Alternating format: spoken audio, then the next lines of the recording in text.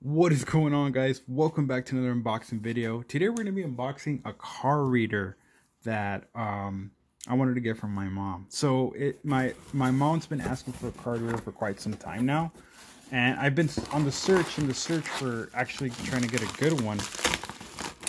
And well, I came across this one because I saw positive reviews on it.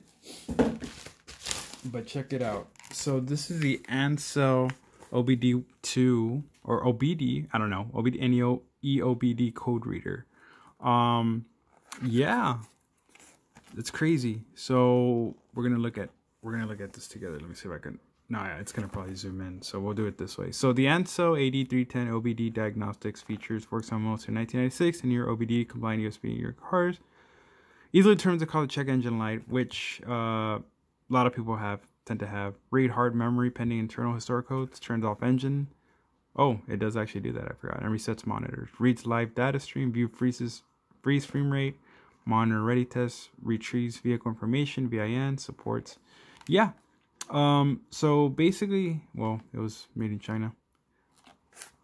I thought I said Germany, but yeah. So the check engine light, and of course here's the plug. Unfortunately, my Honda Del Sol doesn't have this because it's a 93 and only has 95 and up. And opening it, so open. Oh, it's a little thing right here. Yeah, unfortunately, I'm not gonna be able to try it right now. But yeah, I just wanted to show you guys the ANCEL AD310. Oh, maybe I can open it.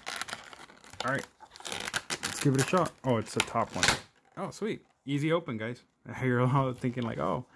So we're gonna, yeah. So here's the information. I really respect this company for making it easier open versus tearing up in the thing. So, oh, there's a scan with transparency. Have to learn more. Sweet. So that's kind of cool. Your brand name. Oh, I guess it's just to, oh, your brand name. I guess I don't know if this is like they missed it or something, but either way. So we have basically the instructions, user manual, of course, connecting the center of the dash cam where it can be found behind ashtray. Wow, I didn't even know our code's that. Mine's usually by the driver's side, but yeah, I don't have it on here. I hope it's in Spanish because my mom can read English, but mainly Spanish really helps a lot. I don't think it's in Spanish, but it's okay because she'll learn the English version. So it looks pretty straightforward. Not